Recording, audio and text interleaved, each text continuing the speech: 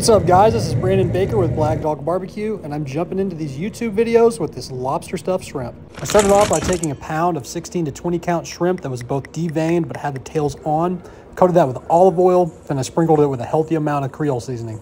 I did this a few times, tossing it every once in a while just to make sure that shrimp was well coated. Just something to note, I bought the shrimp with the tails on because it's much easier to grab once the dish is finished. The moneymaker of this dish is definitely the lobster stuffing. I added a half pound in this case, and feel free to swap this for crab if you'd like to. Next, I added a few sprinkles of hot sauce, then half of a lemon juiced. Then I hit it with a lot more of that Creole seasoning. I prefer that spicier flavor it provides, but feel free to swap that out if you want to. I also used cornmeal in this case. A lot of people use breadcrumbs. Only reason I did that is because I was out of breadcrumbs. So you can swap that easily as well. Finally added the mayonnaise as an emulsifier.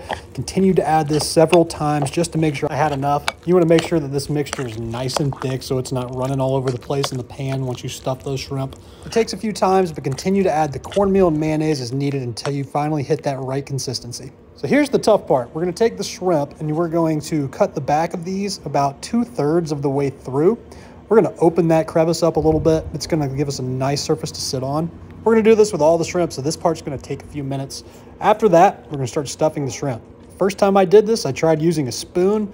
Did okay, but I don't recommend doing this. I actually recommend going about it the way that I did moving forward. So the way that I did that is we're just going to use our hands. Make sure you get some gloves if you don't want to get dirty, but just stuff it in the inside of that shrimp. This really worked best for me.